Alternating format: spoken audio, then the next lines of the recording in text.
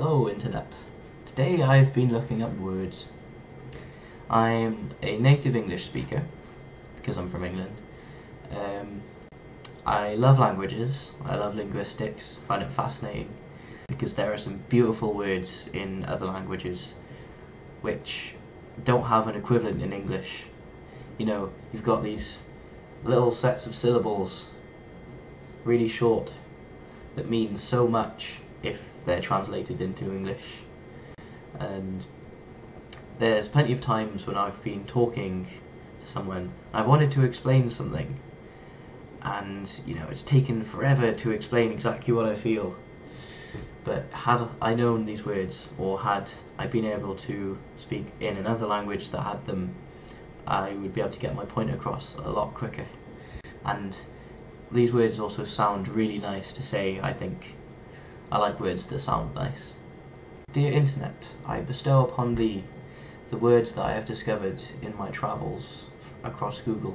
My favourite word, which is an English one. It's in the English dictionary, but it's not often used because it's very specific again. Erinaceous, which means to resemble a hedgehog. I love that. You call someone Erinaceous, you're telling them they look like a hedgehog. It's brilliant. I want to use it as much as possible. The next one is Callipygian, which I think is from the ancient Greeks. And Callipygian means to possess, you know, a perfect set of buttocks. So if you're calling someone Callipygian, you're telling them they have a damn fine arse.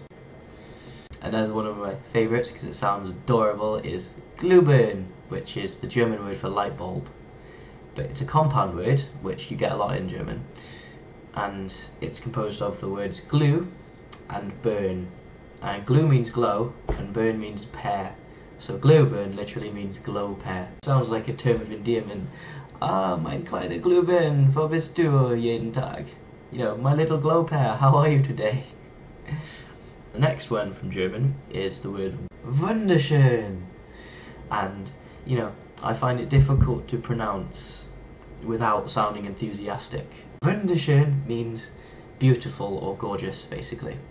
Schlimazel, I think that's how you pronounce it. It's a Yiddish word for someone with terrible luck. So if you got struck by lightning, like, you know, 10 times in a row, you'd be a Schlimazel. One from Spanish. Susurro. Susurro is their word for whisper. And I think it's beautifully onomatopoetic because it sounds just like a whisper. Another one from Spanish is Madrugada. Now, Madrugada is the time after the bars shut, but before dawn. Well, it literally means blue hours, but that's the time I mean. You know, when everyone's gone home, even all the crazy drunks, and no one's got up yet. You know, no one's cleaning the streets or anything. And there's just a little bit of light. It's not dawn, but it's starting to get a little bit blue. That's my favourite time of day. It's great. Madrugada. A beautiful one here is Mudita. Mudita? Mudita? Mudita? Mudita? I don't know if that's how you pronounce it, but it is a Buddhist idea, and it's the deep joy felt over someone else's success. It's basically the opposite of the German word Schadenfreude, which is, you know, laughing at the expense of someone else's misfortune. But yeah, Mudita. It sounds nice. A good French one is Émeute. Émeute, which means a riot. And it doesn't really sound very violent when you say it. Émeute. Someone could be talking to you in French and be like, ah, j'ai commencé une émeute. You'd be like, oh, that sounds beautiful. If you're an idiot like me and you don't speak French. And then you'd be like, oh, what does it mean? And they'd be like, started a riot. Here's a one from Denmark. Hygge. Hygge. It's a lovely word. Hygge is that feeling you get when, you know, you're completely content.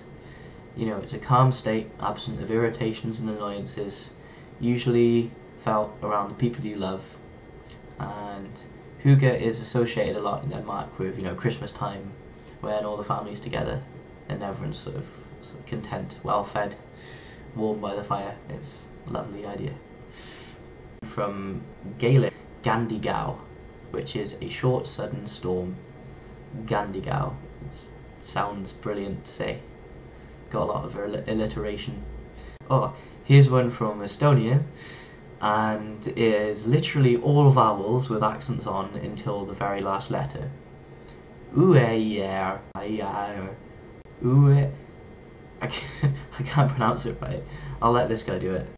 Õueaiaäär. Yeah, but it's not just a noise. It means the edge of the fence surrounding the yard. Here's one from Hawaiian, I think. Pana, which is 2 words. Don't care. But it's one meaning I've got here is it's the state of cognitive dissonance you get into when you can't find your keys. But I've got another one which is scratching your head when you're trying to remember where something is. That's what Pana is. And also Hawaiian is makapia, which is their word for that weird gunk you get in your eyes when you're just waking up in the morning. And, you know, basically eye snot. I think that's what it means, literally means makapia is eye snot. There's one from Turkish, which I don't think I can pronounce. Sumuklubochak? Sumublu? Means a slug. Yeah, but literally means snotty bug, which is kind of what slugs are.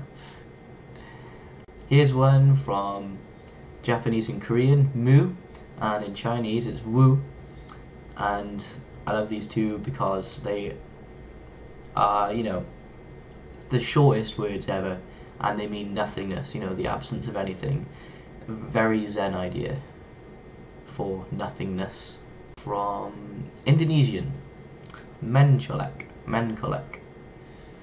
and it's, you know, it's annoying someone by tapping them lightly, you know, tapping someone from behind, you know, like you did as a kid to annoy someone, and then, you know, when you tap them on one shoulder when you're standing there, you know, and they look that way, and, you know, you're the other side of them. That's mencolek, that little mischievous thing. Oh, here's one I like. Keef, it's Arabic. The state of drowsy contentment you get after smoking narcotics. That lovely feeling when you've been smoking weed. It's nice. Cafune, which is Portuguese, meaning the act of fondling someone's hair. You know, tenderly running your fingers through someone's hair. Lovingly. Ah. Zaramara. It sounds nice. It's Basque for rubbish and garbage. Another beautiful one, it's either pronounced saudade or saudade. It's longing for something that you had but you've already lost. It's a really sad, melancholy kind of feeling. Mamila pinata pie. I love the word mamila pinata pie. It's from the Yaghan language, which is now a dead language, but it was spoken in Tierra del Fuego, the very southernmost point of South America. I've never heard the word said properly, so I could be pronouncing it wrong. But the meaning is quite beautiful. It means that moment or feeling when two people both want to initiate something, but neither wants to be the one to start it. It can be perhaps two tribal leaders both wanting to make peace, but neither wanting to be the one to begin it. Or it could be two people at a party wanting to approach each other and neither quite brave enough to make the first move. So yeah, these are the words I found today. I've tried I think I've got, you know, what languages they come from, right? Some of them are really hard to Google because of all the accents and stuff, or maybe I've got the wrong spelling, and I've taken a bit of liberty when looking up the meanings. They might not actually mean that. So if you know the real meanings behind any of these words, please leave me a comment explaining what. And if I want to see what other people's favourite words are from other languages. I know there's a lot more, and I want to collect more of them because they are brilliant things. Damn fine arse, damn fine arse, damn fine arse. õueaiaäär.